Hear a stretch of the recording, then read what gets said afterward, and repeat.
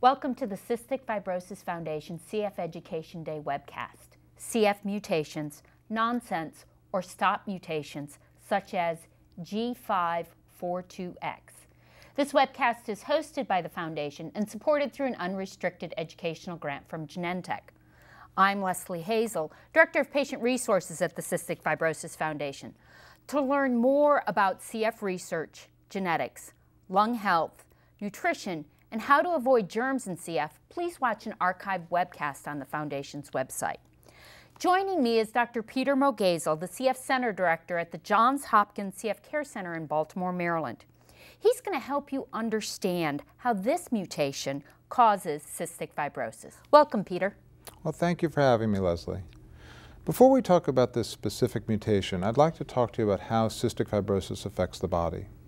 CFTR is caused by a mutation in the CFTR gene, which encodes for a chloride transporter that sits at the surface of cells. When it's defective, there's abnormal salt and water transport in and out of cells, which affects mucus wherever your body makes mucus. In the lungs, this thick, sticky mucus blocks the small airways and allows bacteria that we all breathe in to become trapped in the airways. This leads to inflammation and airway damage. It also affects the sinuses, where that same mucus leads to recurrent infections. In the sweat duct, sodium and chloride are not reabsorbed, so that the amount of salt in the sweat is elevated.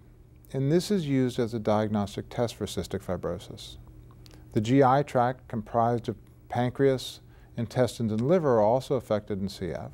About 80% of patients with cystic fibrosis will have pancreatic insufficiency because the small ducts in the pancreas are blocked and destroyed, and pancreatic enzymes are not produced to digest food.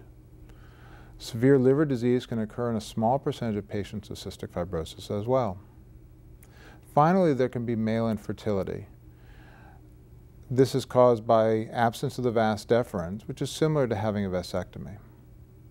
Before we go on to talk about the specific mutation, I'd like to focus on the lungs in a little bit more depth. I have a video to show you which has what we call mucociliary clearance, which is clearance of the mucus out of the airway by cilia that line the surface epithelium.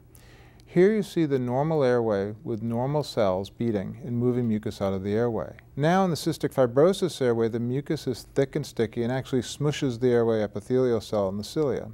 This is caused by abnormal chloride transport, which is shown here in CFTR in yellow, which isn't transporting any chloride, and excessive sodium reabsorption, which is shown here in green. This is the problem in the airway that leads to airway inflammation, infection, and damage. Peter, what is a nonsense or stop mutation in CF? A nonsense mutation is one where no protein is produced. I have a video that will help explain that.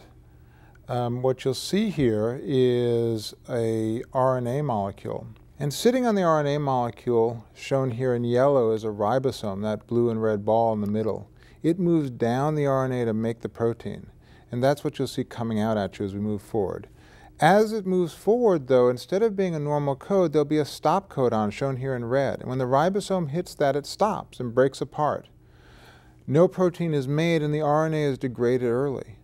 In this case, no protein is made, and therefore that's what causes cystic fibrosis.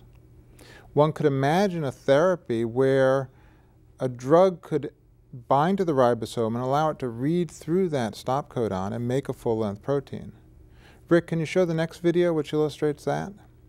You'll see the same RNA and ribosome. Here, once it moves forward and hits the stop, it's activated by a new drug. Rick, can you go ahead and start this? So here the protein is being made, it hits the stop. Now a drug comes which activates it and allows it to read through the stop codon. A protein is made and gets to the cell surface and will function to transport chloride and regulate sodium transport. Well, Leslie, I hope this has been helpful in explaining this mutation. Thank you, Peter. Very much appreciate trying to help the community understand this mutation. I encourage you to talk with your CF Care Center to learn what your or your child's mutations are. You can learn more about CF research and the drug development for specific mutations on the Foundation's website. Under Quick Links, click Drug Development Pipeline. This concludes the Cystic Fibrosis Foundation CF Education Day webcast on CF mutations. I would like to thank you for watching. Peter for explaining this mutation, Rick Vasta and the technical crew, Melissa Chin, Genentech for their unrestricted educational grant, and the CF Foundation for making this webcast possible. Thank you.